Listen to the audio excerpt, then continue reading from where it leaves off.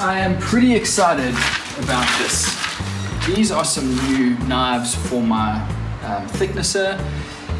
These ones that I have in here are the original, which came with this unit, so they are high-speed steel, but these are the new, what is it, carbon fiber? No, Future Robin here, they are actually tungsten carbide tips. I was working on something when I noticed how blunt they were. Actually, I'll grab it. So this is a very nice piece of some kind of hardwood, I'm not sure what it is. It's extremely solid. It's mostly dry. I got this cut probably about 8 months ago. It's mostly dry. And what I wanted to do before it was fully dried was remove some of the material so it dries a bit quicker. Put this side through and it's come up beautifully. And then did this side, and you can see all of these black lines here. That's the thicknesser bogging down and just burning instead of cutting through the material.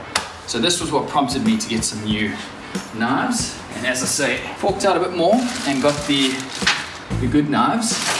I'm gonna get these installed and then see how much better it runs that piece of wood through. There it is. Shit. So I bought these from Halfco, which is the same mob that sold me this thicknesser. They come in packs of 10, which I don't understand because this unit has 26 of these cutters. So why would they sell them in packs of 10? Why not sell them in packs of 26, or I guess it would have to be, those are 9s, that would be 27. Yeah, so it'd have to be a pack of 26 or closer to it. I just don't get it, because who's gonna change out 10 of their knives? Surely you would change out all 26 at once.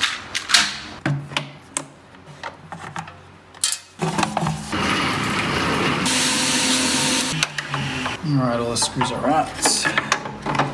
Pulling off this top uncovers the cutter heads. So these are each of them here. And then you can just rotate that and replace them as you go. These ones have 2 cutting sides to them. I imagine it's going to be the same on the new ones. You can see that little dot on the one corner over there. That shows you how to orientate it. And on this side and this side is cutter heads. This side and this side is nothing. So you get 2 for the price of 1 basically. And the best bit about it is that these self-center. So you don't need to worry about lining them up. That's one of the main reasons I bought this unit. You literally just swap it out for the new one, screw it back in, and it's good to go.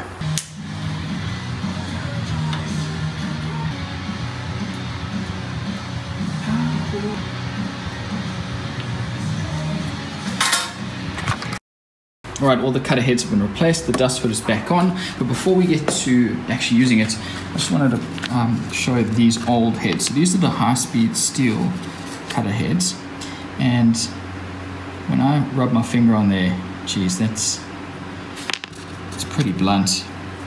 And I say that because I'm expecting a massive improvement, possibly even better when I rotated these for the first time. So these are the heads.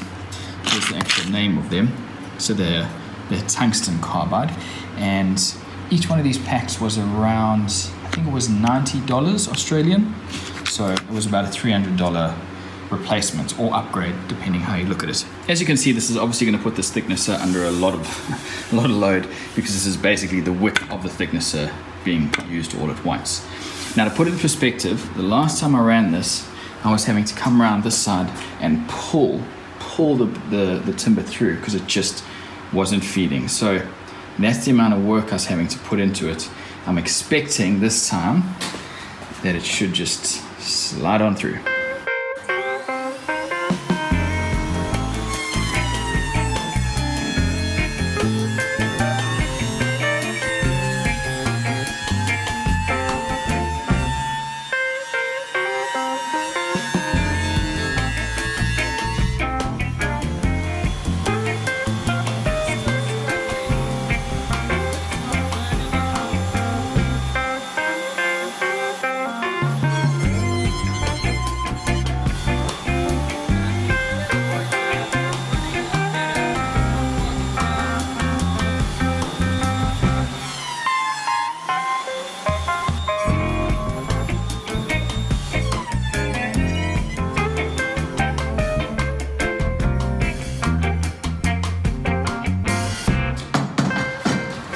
Now, as you would have seen, it did put the motor under a lot of strain.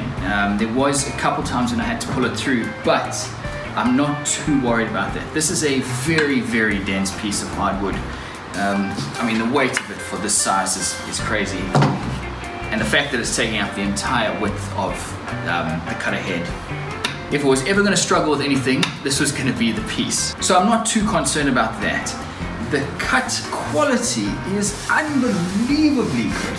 I mean, it is, you could probably do some 600 sanding on that and it'd be good to go. I'm amazed at just how clean that is. I mean, this bit here, geez, that's smooth. So this hasn't stayed as flat as I'd wanted it to. I've got a slight dip here, which I suspect is because I'm running it through the thicknesser on this small section here. So what I'm going to do is leave this now, put it aside, let it continue drying. It's at about 15%, and then I'll run that through the thicknesser again, probably in about 3 to 6 months. So, carbide tips, is it worth it? Well, it's hard to tell. Right now they are brand new, so they're as sharp as they're going to be, so of course they're going to work really well. The real test with these is going to be in their longevity. So Jordan Crawford from the Shop Stall podcast, the podcast that I'm on every Thursday evening, he was saying carbide tips aren't as sharp as high-speed steel, but they're a lot stronger. So your cut isn't going to be necessarily any finer, but they should last you a lot longer. So I'm happy to spend 300 bucks on some cutter heads, as long as I get my money's worth and they last as long as they're supposed to.